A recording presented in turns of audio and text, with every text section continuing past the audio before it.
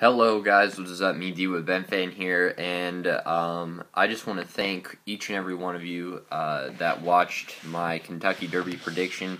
So far, it's got 400 video views in 4 days, so I'm really happy with that. That is a new record for my channel, is 400 video views. So everybody that watched it, just to let you guys know that I will be doing more analysis on the Preakness and the Belmont Stakes race, just like I did for the Derby, make my predictions, have any news about any of the horses, I'll let you know pretty much right on this channel.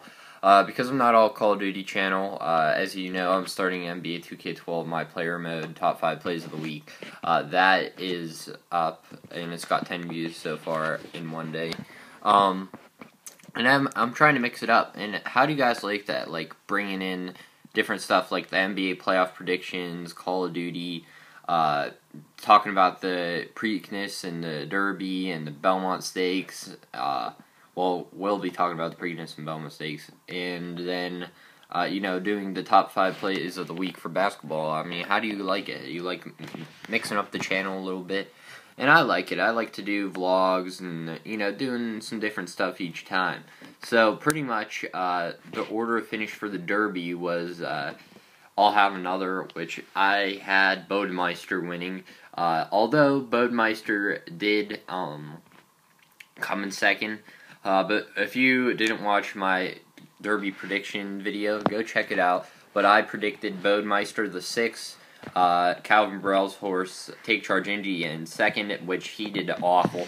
And he really didn't do awful. If you go back and watch a race replay, he had that horse up on the rail for the final turn in 3rd place, and he got pinned in, and he couldn't do anything with the horse in front of him, and he ended up finishing 19th, but, he was going to push him, the horse, because he wasn't going to get in the top 5 anyways, so, he's just like, what the heck. And I like Calvin Burrell, he's an amazing jockey, and he knows what to do. And usually if something happens like that, he'll let the horse just go back if he gets pinned in. But he would have gotten the top 5, 3, actually. I think top 3 if he would have been alright.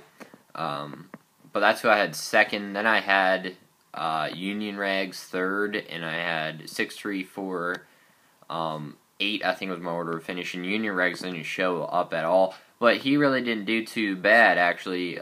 If you go back and look at the race replay, right off the bat, he starts out real slow, like breaking out of the gate. He might have been the last.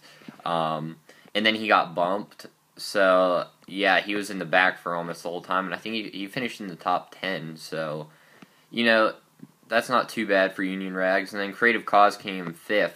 But the order finished the Derby, Tony, my picks, was number 19, I'll Have Another. Now, in my strategy, I don't like to pick the horses high up because they're on the far outside. They have the furthest to run, and they usually don't win. And if they can't get down on the rail or close to the rail, they probably won't win. That's why I don't pick any horse above 10. Sometimes I will if it's like a favorite, but really, there wasn't any horses that I liked that I wanted to pick that were up in the top, past the top 10, there was none. And it was a real surprise. Again, then Dolahan came second. So one of my horses came in. Then, not Dolahan, Bodemeister came second. Dolahan came third, which he was a favorite. I still didn't pick him, though, but he was a favorite at he was number 5 horse. Bodemeister was the 6th. And, and then in 3rd, or 4th came, what was the horse's name? Now I gotta click on the video to see. I can't remember every single horse's, but I can remember some, and you'll probably hear it in the background a little bit. Went the Day Well with odds 21, but they did come down a little bit. And thank you guys for watching this. And just to let you know, I might be doing a giveaway for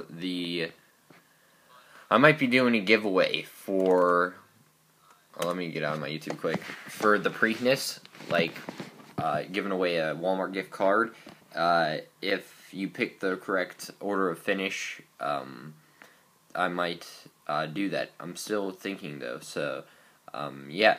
So, just thank you for everybody for the Derby. what was I going to say? I'll have another broker record in history for going to the Preakness the earliest out of any horse the next day he left, which the earliest before was 4 days after the Derby, but he hurried up and went. So, yeah, the next horse picking thing I'll have will be my predictions, which will come out next week when I look at the horses.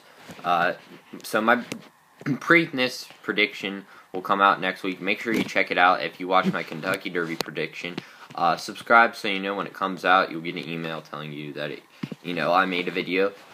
So yeah, if you're a horse fan and you want to see the Preakness, my Preakness predictions, please subscribe if you would. And coming out, well, probably I didn't record it yet, but it'll be out before this is Infected Tuesdays 9, which is pretty neat, will be out. And yeah, check out my Keek as well, D-Wade Benfin. So I know it's a long video, but yeah, I just wanted to say thank you to every single one of you out there that watched the 400 views of my predictions. And if you want to see more, subscribe, please, if you would. And the Preakness predictions will be out next week. It might be a giveaway too, so please subscribe because you have to be subscribed. And I'll announce if I'm doing a giveaway in next week's Preakness video. See you guys later. Salute to you. Bye. Got my Wade wristband. Let's go Heat.